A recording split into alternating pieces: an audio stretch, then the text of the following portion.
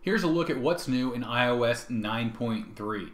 I'm Josh Smith with GottaBeMobile.com. Today we're going to walk through some of the new iOS 9.3 features that you'll see on your iPhone and iPad later this year. One of the first new features is called Night Shift, and so you can change the overall color of your screen. Now if we go into settings and display and brightness, there's this new Night Shift option. And so you can control this manually, or you can have it scheduled. Right now I have it scheduled to turn on at sunset and turn off at sunrise. And so what this does is it adjusts the temperature of your screen. And I'm going to cut to footage of the iPhone so you can see what this does.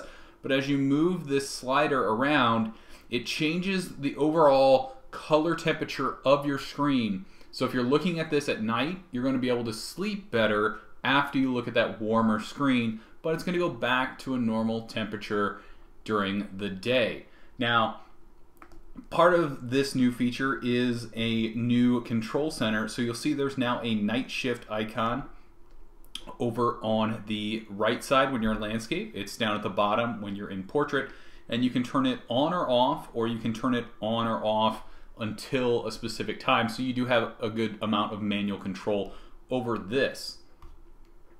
Now, another new feature is the ability to password protect a note. So if I go into a note, I am able to put a password protect option on this. I tap on this share, I can lock the note, and I can create a password and use Touch ID. And so you enter your password twice, and you can do a hint if you want, and then hit done. So now that note is locked.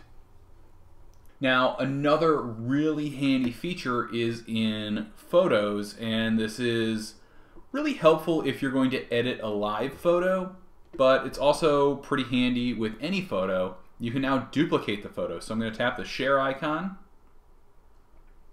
And on this pop-up here, I have the option to duplicate. This way I can create an exact copy of the photo that I want to use, and then I can go in and edit it, crop it, and it's really handy with live photos where you lose the motion and the audio if you edit the photo. So this is a really handy way to be able to keep that original and make edits.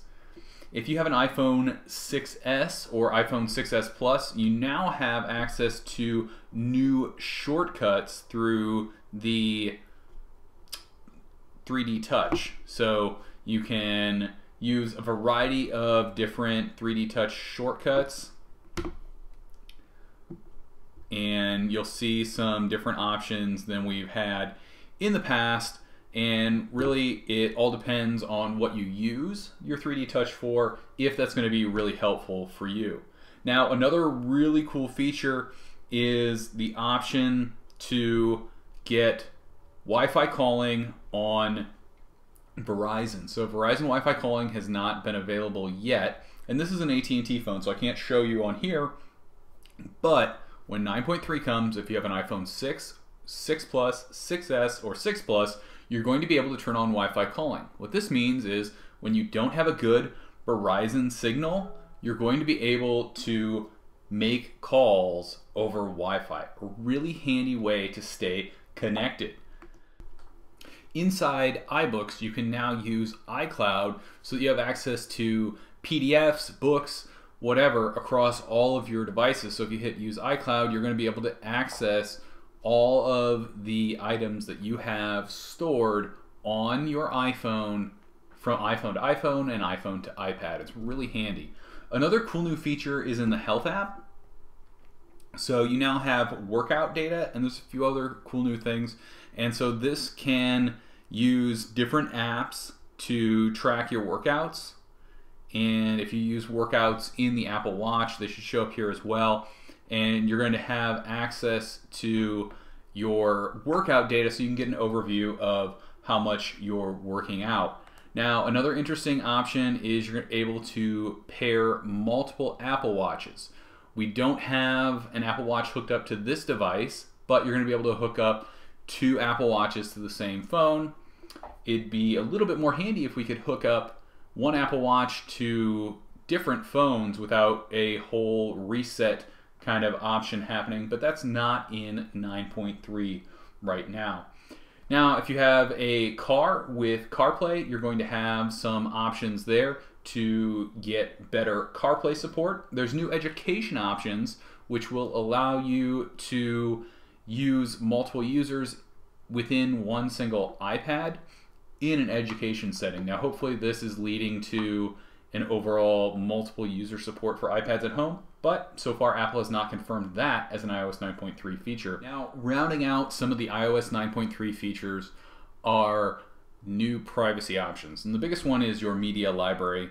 So there's now an option where if an app requests access to your media library, it will appear here if you've granted permission. That's similar to apps that you've granted access to your camera, your microphone, photos, contacts, calendars, location, things like that. And so you'll be able to turn that on and off. Make sure you check out the link in the description below and head over to GottaBeMobile.com to learn more about what's new in iOS 9.3, what to expect from iOS 9.3, and other key details.